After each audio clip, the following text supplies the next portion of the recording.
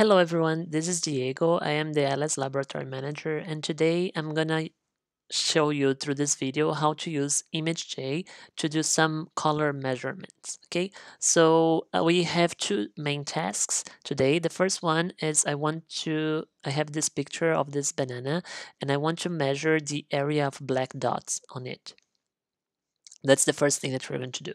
The second thing is I have this additional picture of slices of banana and I want to measure differences of color on those. Okay, so that's our second task. Let's try it. So here I have the ImageJ is already downloaded and opened for our computer. If you don't know how to do that, I have additional videos that I'm going to link here explaining how to do that. What we're going to do here, up in here in the file menu, I'm going to load our file. We are going to start with the whole banana picture, and I'm going to try to measure the area of the black dots. So when you load, you're going to see the file like this. And now what you can do is, what you have to do is first, we have to transform this into a black and white picture. So I'm going to go here to Image, Type, 8-bit, and the picture is going to become black and white. After that, I need to set the thresholds that we're measuring. So basically, we are looking for differences of contrast. So what we're going to do is image adjust auto threshold. And then we are going to have several options there. I'm just going to leave this as custom options. And here we can select the method. This is important for the replication of your experiment. Now, since we are just trying what we're going to do, I'm not sure which method is going to be the best. So I'm just going to try then all.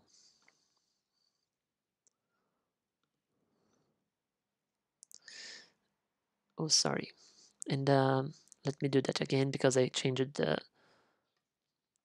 auto threshold. There we go. So try the null. White objects are on black background. Okay. And then you're going to get this output. So here we have all of the options. So I can, by looking at these images, look which one is more likely to help me out. So I believe this one is going to be a good option. I can use this image as well, but I'm gonna show you how to do this one. So this one is the 61 in the order. So if we go again to the same menu, image, adjust, auto threshold, we can just search for the 6th one, which is the max entropy. Press OK, and there we go. So then we have an image completely in black and white, and we can basically select and measure the area of black dots that we have. How to do that? So you can use these tools over here to select the area that you want to measure. I'm going to use the polygon selection. And I'm going to choose the area that I want to measure by just clicking and dragging. So I'm going to try to cover as much as possible the area that I want to measure by dragging and clicking on it and just circumscribing the banana area.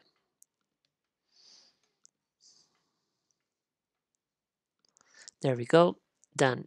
So now we have a selection of the area that we want to measure. What we are going to do is we are coming to analyze, and we are going to analyze particles.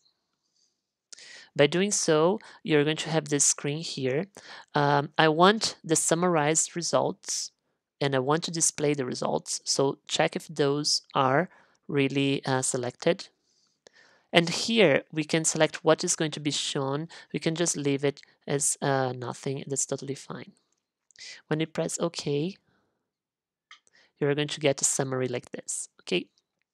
So now here I have two screens. One is the results. This is the results for each one of the pixels in the image, each one of the areas of the image that are being measured. And here we have a summary of everything. So we have the total area. This is in pixels. And here is the percentage of area within our selection that contains either black or white dots. So now we have to check if this is corresponded. So 66%, is it corresponding to white or black dots? So what you can do is you can just create another selection, select a completely white or a completely black area, like here, and do it again. Analyze particles, and okay, and then you're going to see we got 100%, which means that this 66.5 is representative of the white area in the banana. So our black area in the banana would be the opposite. Okay, so we have 33.5 percent of the area covered in black dots. This is about the coverage, okay? It's very similar to the bacteria experiment that we have in an additional video here. Now, I want to measure in the second image. So again, I'm gonna load an image. And I'm opening the image of the slices of banana.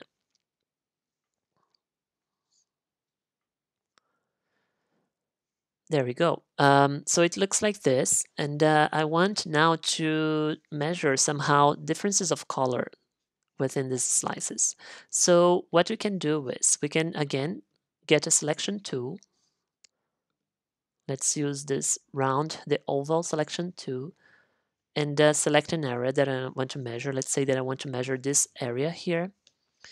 And then what you can do is we go to the Analyze screen, histogram.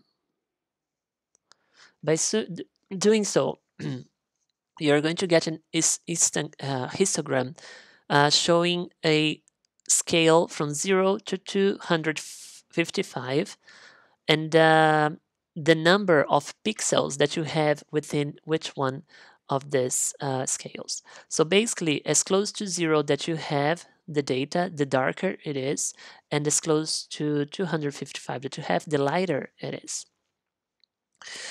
This is a distribution of the pixels within this area that we are measuring. You can see that we have here a mean value, a standard deviation value, and a mode value. The mode value is the most common, the peak of your measurement. You can use either one of these for comparisons between groups. So for example, if I click here on live, the graph is going to change as I change the selection. And so if I change the selection to this one, you can see that the graph becomes very different. If I change to this one as well, and so on. Okay. What is important here? The area of the circle that we are creating needs to be always the same, so you can keep comparisons between the banana slices. Also, here we are comparing darkness, so how intense is the contrast. You can also, if you press here in the RGB, you can compare the proportion of red, green, and blue pixels in this picture as well. So it's really up to what you're measuring. In this case, I just want to see the browning, so probably the intensity of the color is the more important variable that I can use here. But as you can see, it's very simple for you to measure it, and it works also for pictures of liquid materials.